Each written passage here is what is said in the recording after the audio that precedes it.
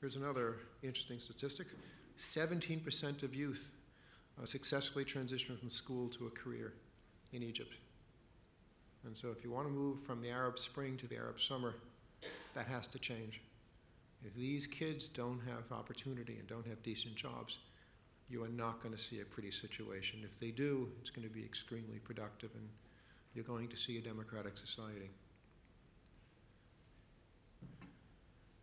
Another interesting statistic for those of us that work in the region and want to stay awake at night, it's challenged. 90% of Jordan's population is illiterate, and 1 in 3 youth is unemployed. It's a challenge. It's a huge challenge, but it's one that can be overcome, that is being overcome. Another scary statistic, Morocco, the unemployment rate among recent college grads near 60%. Well, let's talk about Morocco for a minute. We've been operating in Morocco now for 5 years. Our programs have been expanding radically. Our board has taken ownership and control and made it their foundation. And we are doing amazing things. The numbers are just ramping up. They double every year.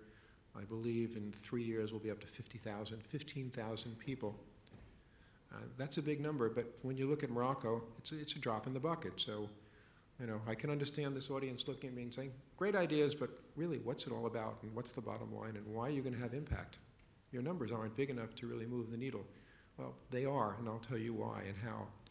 One is when we get to a certain point within a country, we create a tipping point. And what happens is that within that country, institutions start to look at us and go, wait a minute, why is this organization getting 85% success, and we are at a hypothetically 22%? And so that 22% doesn't look as acceptable as it could or should be, and so we're pushing that tipping point. One of the things we're doing in Morocco this year, which I think is going to have major impact and move the whole system, is the largest public university in Morocco is King Hassan II. And we are now working with them, giving them some curriculum, giving them methodologies to use so that their placement rate, we believe, we hope, will triple. And so once they start to go out to the world and saying, wait a minute, we've tripled our placement rate, and here's how we do it, it's our hope, our expectation that the other institutions in the region, in the country especially, will do it. And a lot of this is homegrown. In Morocco also, one of our board members is Omar Chabi. Omar runs the Chabi Group. It's the largest private company in Morocco, started by his father, Mailoud, who's become involved with what we're doing and also a supporter. And Omar came to us 3 years ago, and he said, in Morocco, there's not a decent course in salesmanship. He said, we could be bigger and more successful, except we don't know how to sell, and we can't compete globally because our people don't know how to sell, and people come in from other countries, and I can see they're light years ahead of us. Build us a course. And so we started building the course in Morocco, and it was turning out to be a reasonable course, but it wasn't really the quality that we wanted. And so I called up a friend who's the guru at marketing and sales at Harvard Business School. His name is Ben Shapiro, and I said, Ben, I'm sending you this course. We're not thrilled with it. Take a look at it. Tell me what you think. He called me back. He said, we're not thrilled with it either. He said, give us 3 months and we'll give you back a Harvard quality course. And poof, we have a Harvard quality course. And we do a lot of that. We get very good advice and courses and curriculum from all over the globe. And one of the things I'm hoping to achieve here is to maybe form some relationships with organizations that can help us get tools to better do what we're doing. Here's another scary one. 42% of Palestinian youth are unemployed. And that's, if you want to have peace, and if you want to have peace with Israel, that number is not going to allow there to be peace. If you can't get these kids employed, they're not going to have a positive attitude towards life. It will be just like Ireland in the 90s. It's not going to work. But if these kids have a job and a future, have something to lose and something to protect, their attitudes towards becoming a mainstream participant in society, I think, will change radically.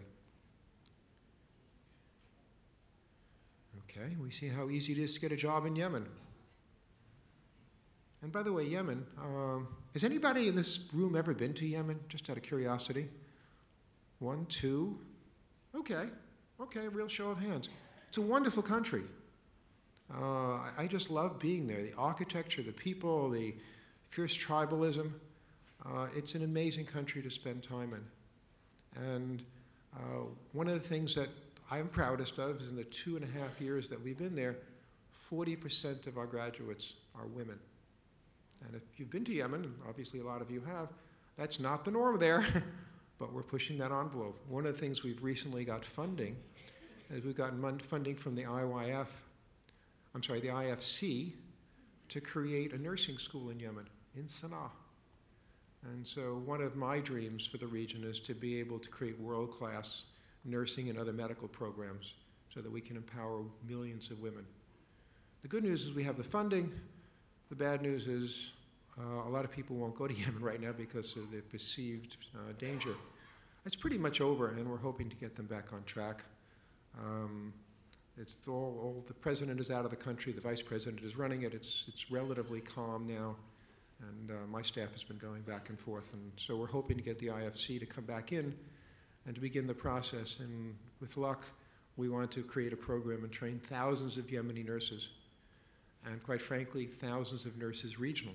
One of the pluses of being in Yemen is it's very inexpensive to do anything.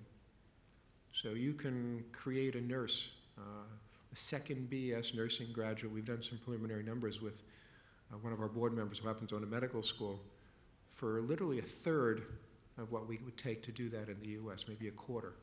And so we're hoping to expand his facility, create a nursing operation, and create nurses that not only will travel in Yemen, but that will be globally sent out. The Philippines gets, I think, $5 billion of remittances from their trained nurses per year, and we want to see the same thing happen in Yemen, and from Yemen, have other countries send their nurses there. That's a hope. Okay, here's a little chart that we have showing basically what I pointed out before, that the system doesn't work, that it doesn't really address the needs of employers. I've met kids in all the countries, and they sit down and they tell me that they've taken 5 or 6 courses, and they've got sort of training fatigue. They just don't want to take another course because they really don't believe it works. When we started in Gaza, I remember we had a 3-month hiatus because nobody wanted to sign up. They didn't believe it was possible to get a job. We finally begged, borrowed, twisted arms, used relationships, got kids to sign up for the classes. We got 85% success in Gaza, sent the kids mostly off to the Gulf, and got them employed at high wages, and then within 6 months we had a waiting list. So once our credibility is built, it makes it much easier for us to recruit.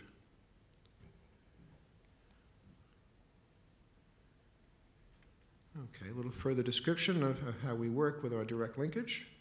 I think I've covered that. Oh, this is important. This is a good one. One of the reasons we have been able to succeed is that we have created key partnerships. And one of the things that make happen here is that when I go back to New York,